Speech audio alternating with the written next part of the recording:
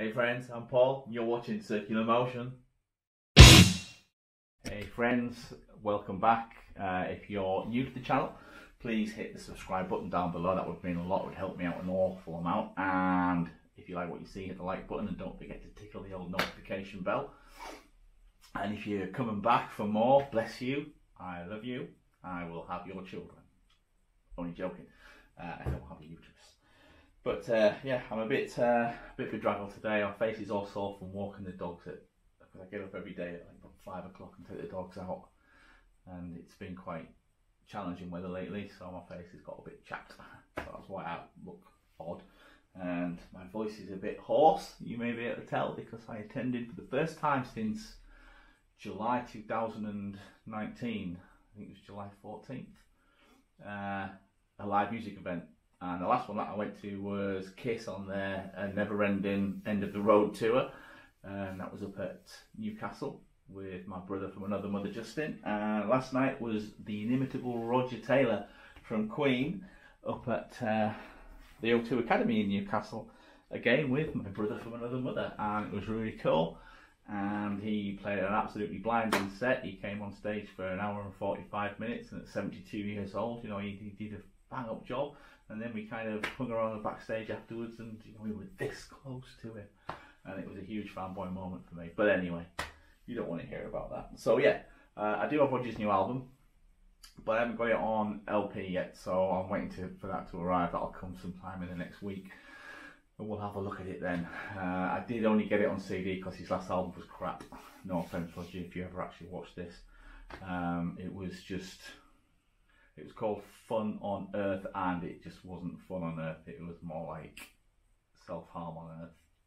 But hey ho. But this one's a much better album. But again, we'll talk about it at a later date. So what have I been doing? I've been listening to records again, and I'm just going through some of my recent acquires, some of the stuff that I've purchased but not shared with you yet.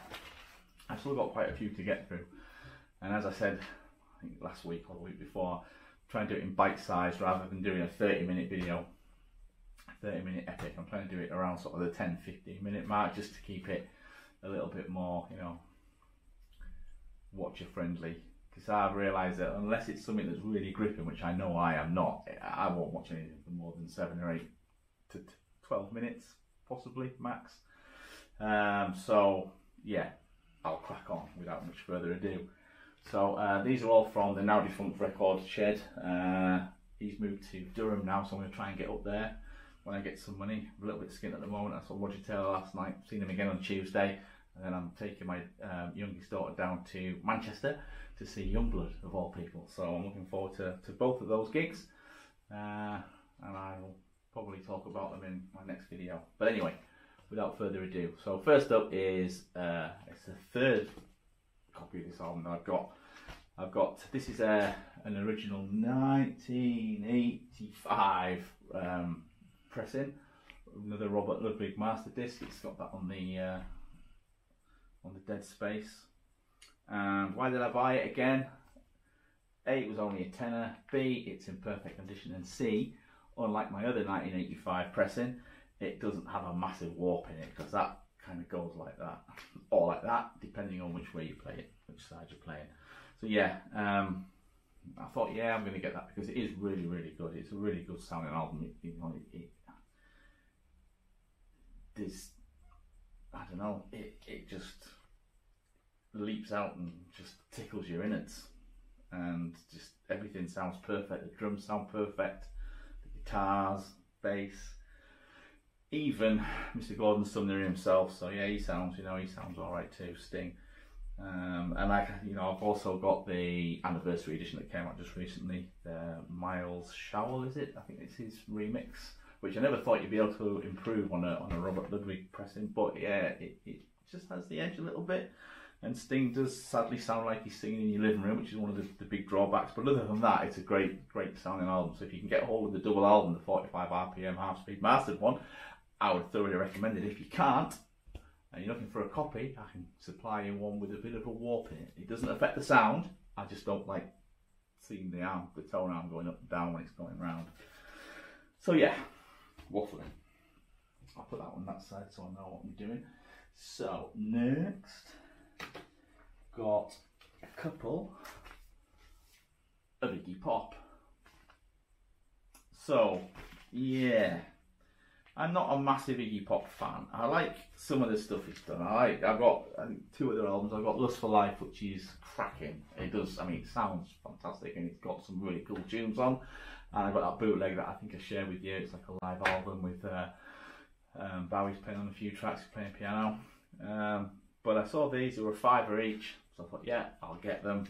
And they're quite notable because of the guest artists on them. So this one, Instinct, this was released in 1988, and it was his 8th studio album, and it's quite sort of rocky. It's got quite a rocky sort of feel to it, a little bit more so than his usual stuff, and that's probably because it features the legendary Steve Jones. I like Jonesy. I'm pleased that he won his recent court case against Johnny Rotten. And to be fair, you know, Johnny Rotten said, I don't want to dilute the brand, I don't want them using these songs in a documentary, like docudrama about the Sex Pistols. But then I turn on Ted Lasso on Apple TV and there's God Save the Queen playing, so, and he has to okay everything, so really he has no moral high ground. And also, don't forget, he advertised Country Life here in the UK, which is butter.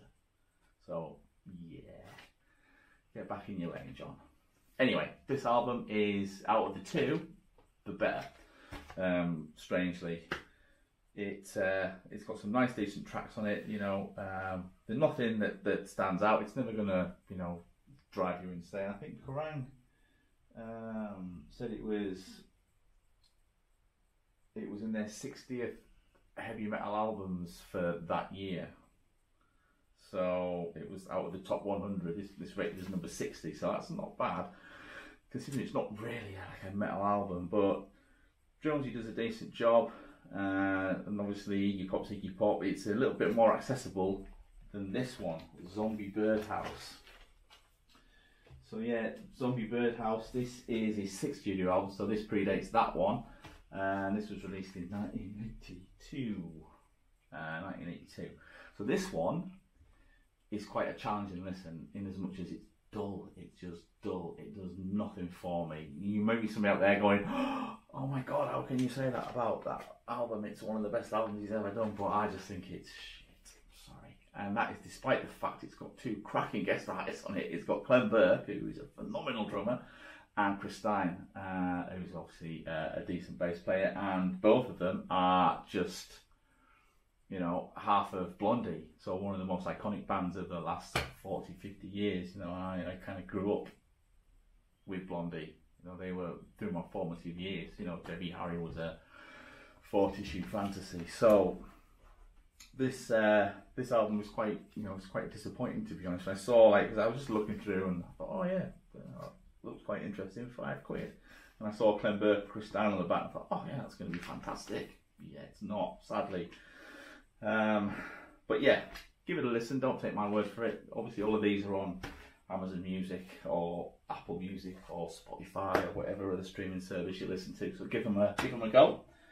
Third one and final one of the second-hand purchases is this bad boy. Now, my Jesus, look at this state there. My love of 80s hair metal and 80s heavy metal is well documented, both on this channel and out there in the real world. And this is, I'm gonna, you know, say, full disclosure, one of my favourite albums of that time. Out of all the hair metal bands, these are the ones that were most miscast. And the way I hear it is that, or the way I read it somewhere, is that they wanted to be a much harder band, and thus the next album, Slave to the Grind, has a much like heavier sound to it. But the record company, because everything, you know, like Poison, Kiss, all those pretty boy bands, Faster Pussycat, Guns N' Roses, all looking, you know, quite feminine and all teased and like, you know, boy band, heavy metal bands. They wanted to kind of go down that route, so that's why we got this. I mean, this is a phenomenal album. It's a phenomenal debut album, and it's an album that, you know, on the second album they lived up to that kind of promise, and then they went downhill quickly after Seb Back left. But this album, Big Guns, cracking, Sweet Little Sister, cracking, Can't Stand the Heartache, cracking, Piece of Me, 18 on Life is phenomenal, Rattlesnake Shake's a bit of a filler but it's decent, Youth Gone Wild is just immense, Here I Am is good, Making a Mess, again filler but it's decent filler, I Remember You is absolutely cracking, and there's a cracking version, and I'm not sure whether it's Madeline Martin or Zoe Kravitz that sings it, but it was on the soundtrack to Californication, the David Duchovny dramedy, would you call it? And you know, his daughter, played by Madeline Martin, she joins a band as a singer, and it's called Queens of Dogtown. And there's a couple of tracks that are on the soundtrack. They did that, and what else did they do? 18 on Life. They did a Cheap Trick song, Surrender, and a Warren Zevon one, Don't Let Us Get Sick, which is also a great cover actually. For me, it's better than the original, because it's a bit more of tempo. But anyway, this album is phenomenal, and I paid a lot of money for this, all things considered, to say it was a second-hand album. I paid 30 quid for it, but it is in perfect condition. You know, and again, I got this from the record shed, and the guys never ever ripped me off. And I am going to make the effort to get through to Durham to pick up some more records from his apparently it's got quite a sizable stall in Durham Market, so if you live up that area, pop in and tell him that Longhaired Paul from Darlington says hello, and you'll be coming to see him soon. So yeah, great album. So on to the new stuff now, because there is another record shop in town aside from HMV, and I don't go in there because everyone tells me it's really expensive, and I'm not like going to go and get ripped off. So I go to HMV and get ripped off instead. No, I'm only joking. So I went in, and I know the manager Claire quite well. You know, she's always got time for a quick chat when we go in. She's always got a smile and a cheery hello for us. And anyway, I went in, and I was just having a look through the new releases, and she sidles over to me and she said, "Yeah, we've got this in. There's only 2 copies in the store. It's limited edition, but it's beautiful." So she hands me this, and it's part of the 100 years of HMV celebration. So it's kind of limited edition, and it's, I don't know if you can kind of see that, but it's got this beautiful swirly smoky green vinyl pressing, and it is, I've not listened to much Motorhead over the years. I've only listened to like their first few albums, and they've kind of got quite a raw sort of sound to it, and they're all right, but they're not like brilliant. They've got a couple of good tracks on, and then the rest of it starts to sort of sound the same. This album blew my mind. It's heavy as hell. It's kind of like Motorhead's sonic version of Raining Blood, because that album, if you've ever heard that album, it is just off the charts in terms of the sound of the guitars and everything, and this is nothing short of that from a sound point of view. But it's got some great tracks on too. Civil War, Crazy Like a Fox, Listen to Your Heart is quite a mental like departure. It's quite, you listen to it, it's unreal. You got Overnight Sensation. So this was their 22nd, I think. No, their 13th online. It was 1996. It was a 13th studio album. It was the only time I think you'll ever see Lemmy without his trademark mutton chops and everything, and his handlebar moustache. And obviously, it's pretty much a brand new lineup there. There's Phil Campbell and the legendary Mickey D, who's playing drums for the Scorpions now, I believe, and doing a bang up job. So yeah, this is brilliant, and it was 22 quid, which was a decent price as well, I thought. So if you get a chance, check it out. I think this got like rave reviews when it came out in 1996. Everyone said, wow, you know, this is like really, really good, surprisingly. And then finally, because I'm a sucker, I'm like a marketing man's dream, I came across this. So this was in the new releases bin when I was handed that. King Gizzard and the Lizard Wizards, Butterfly 3000, which is their 18th studio LP. Now, I got Gumboot Soup, and I really like that album. It's got like a really nice sound to it. It's kind of got this 60s psychedelic rock feel with a kind of 20s or 2020s or 2010s sense, sort of like musical sensibility to it. This is a bit unremarkable. From a sound point of view, it's quite lush. You know, there's lots of layers to it. There's nice definition. It's like a wide soundscape, but it's just a bit dull. And they've got, like, so it says on the front here, psychedelic, melodic, prismatic. Butterfly is certainly the sextet's most beautiful work yet. Every splash of paint is exactly where it's supposed to be. Every brushstroke is considered. King Giz riding on their yellow-bellied brown snake catch some smoke and slither off to the foot of the rainbow to work on their next opus. Does Butterfly 3000 sound like a 50-year-old relic or 50 years ahead of its time? It doesn't matter. This is a Giz record that folks will listen to in 3,000 years. However, you know, like when you see a film poster or you look at the back of a book and it attributes these quotes to a publication or a human being, nobody's attributed there. There's no credits there. So I think they just written that themselves to try and get him to buy it. Not only that, they put it in this nice, nifty, it was wrapped up in like a tight cellophane package, and it's in this nice, nifty brown paper bag. And on the front here it says, red, blue or yellow vinyl lucky dip. And that's what snared me. I thought, ooh. So I bought it, just in case you're wondering. So that's the cover. It's a little sleeve. I mean, I do like the art direction. I kind of like the way that they've messed around with the colour correction there and everything, and it is nice. Lots of use of butterflies, and it's kind of got that old timey sort of 60s feel to it. And it's red. It's a solid, like, opaque red, so it's all right. But like I said, it sounds good. It just, for me, it just sounds like one album with the same track over and over again. Disappointingly, because, you know, I really do like Gumboot Soup. Gumboot Soup. Try saying that when you're drunk. But anyway, yeah, that's everything. So just a quick roundup. Thank you for, you know, joining me and putting it in my wafflings again. I just want to give a few shout outs. Now, I watch a lot of vinyl community videos, but I watch them on Apple TV, and the problem with that is you can't, I think you can like them, but you can't comment on them. I've never really seen any facility to do that.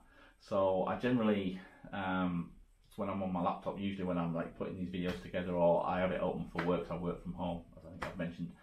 And so sometimes I'll have a video playing while I'm working, and I'll just leave a quick comment if I can, or I'll reply, leave a like, subscribe, like returns, reciprocate some subscriptions. So I just want to give a few shout outs to a few people. Top of the list is Mr. Harris Pilton. Check out his channel, it's great, it's always entertaining, he gets some great records on there. Dylan at Noble Records, obviously. Oddbox Hopper is another one that I watch sort of quite religiously, and the inimitable, I can't remember his really surname. Unlock Planet, anyway. Michael I can't remember his surname, it escapes me. I've got Mark Hesford, Rob Walker, who's absolutely brilliant. Two from the Trunk, the Flipside Vinyl, John Kerwin, and Mama's Records at the moment. There's some people that I've been watching quite religiously. So yeah, if you get a chance, please check those people out. You know, they're as equally passionate about this great hobby that we've all got as I am. And I hope you've enjoyed today. If you have, please hit the like button. If you're new, don't forget to subscribe. And if you want to keep up to date with the content, don't forget to tickle the old notification button. And I shall be with you again very soon. Until then, take care.